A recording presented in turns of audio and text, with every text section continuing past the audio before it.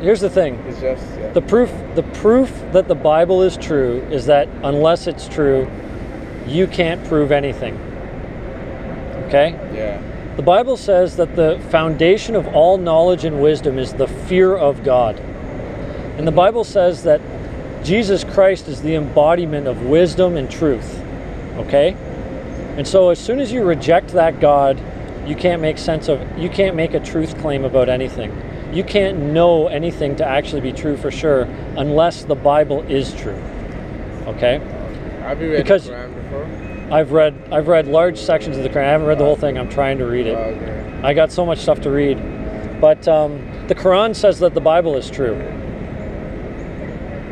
Yeah. But then it goes on and denies teachings that the Bible teaches, proving that it's not actually what it claims to be. The Quran claims to be an extension of, basically, an extension of the same religion. It's the same. That's what it claims, but then it denies. They came from the same place. But then it denies fundamental characteristics of God. Like it denies the Trinity. Well, the Bible teaches the Trinity. It denies that Jesus Christ is God. Well, the Bible teaches Jesus Christ is God. So if the Quran is true and it claims the Bible is true, then the Quran is false because it denies the Bible. Yeah, of course. It's a contradiction. I'm saying everything is like false. Right. I'm just saying. Here's what I'm saying, man. Yeah. And I don't want to take a ton more of your time, so we're kind of going in circles now, but I want you to consider this. The Bible says that deep down you actually know that God exists.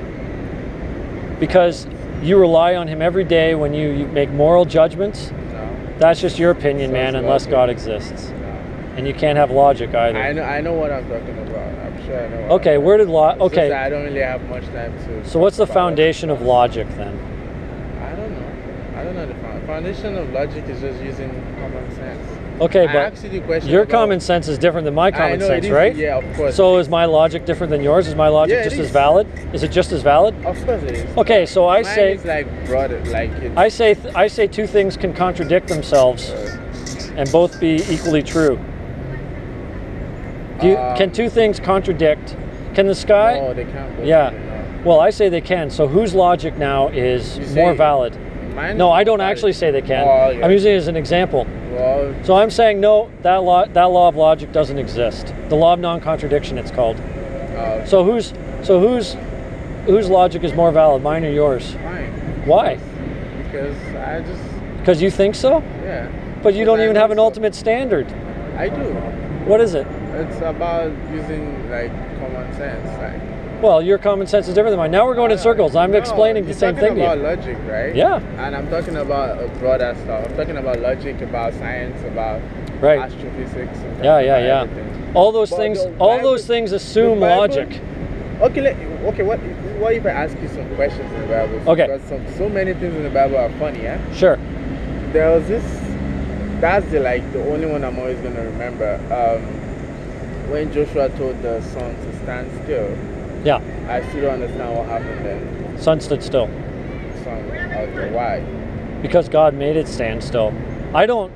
The Bible doesn't give me all. Sense to me. Well, that's fine. It makes sense to God. Based on the perception of the world then, because they believed the sun was going around our planet. Well, it stood still. That's all I know. That just tells you that the Bible was written by somebody around then that had a kind of knowledge and just wanted to write something. It's not as if. Okay, here's my question. Here's my question. Okay, here's an interesting question that I would counter you with. Yeah. You don't believe in God, not the God of the Bible. How do you know that the sun can't just stand still sometimes? Of course it can. Of course. Okay, so then you got no problem with it. Yeah, it moves. I know. But so no, how do you know it can't just stand still? You're saying that what you're saying to me is it's absurd that Joshua said that the sun stood still, right? You're saying that can't happen. The reason why he told it to stand still was for the day to keep on. Yes. Right? So can that happen, yes or no? Does that happen, yes or no? Yeah, it does. Okay, so then you have no problem with it. If you told the sun to stand still, if you told the sun to stand still, the planet is still going to be moving. So what? It is still going to be moving. Well, maybe the planet stood still too. The only things that we're not going to see moving are the other stars. Here's the thing. Okay, there's something that you're assuming in all of this, and that is the uniformity of nature. Mm-hmm. What you're assuming is that because today we observe that the sun doesn't stand still. Oh, it's going to change in the future? Then it never could. No, that's what you're assuming. That's what you're assuming, right? Yeah. That's why you're calling it absurd that the sun stood still, right? Yeah. Yeah, correct? yeah. That's your position. Yeah. You can't account for uniformity of nature unless the God of the Bible exists. I know what I'm talking about. No, so okay then. Tell me why. Tell me why. Do you know? Tell me why. No. I'm not going to move on from this. I'm not going to move on from this. So, how do you ground uniformity in nature, which is what you are appealing to when you say the sun couldn't have stood still like that in the sky? Whether it's how we perceive it, whatever. Mm-hmm. You're saying it couldn't have happened, right? It can, but the reason. Okay, so if it can, if it was gonna if you actually wanted day to keep to stay still, it's not gonna tell the sun to stand still. If you can, okay, well, that was its motif or something like that. If it can stand still, then you can't say it's absurd that it stood still.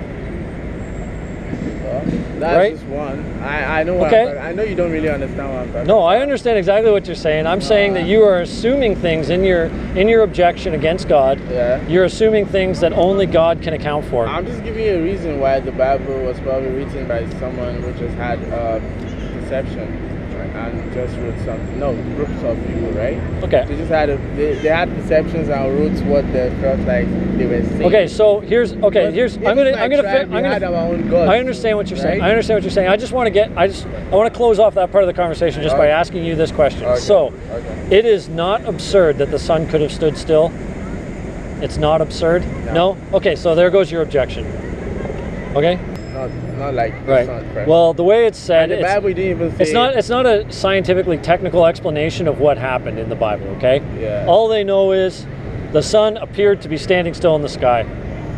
Good enough, right? Back in the days, they thought it was going on. So it's not a scientifically technical. Shows you that the Bible needs. Joshua wasn't submitting his account to a scientific journal for peer review. Okay. He was just writing down what he saw. I'm just saying what I.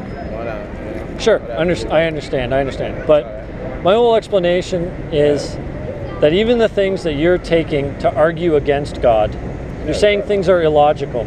You're saying that based on uniformity in nature, certain things couldn't take place. Well, you can't even assume logic or the uniformity in nature unless God exists. Okay?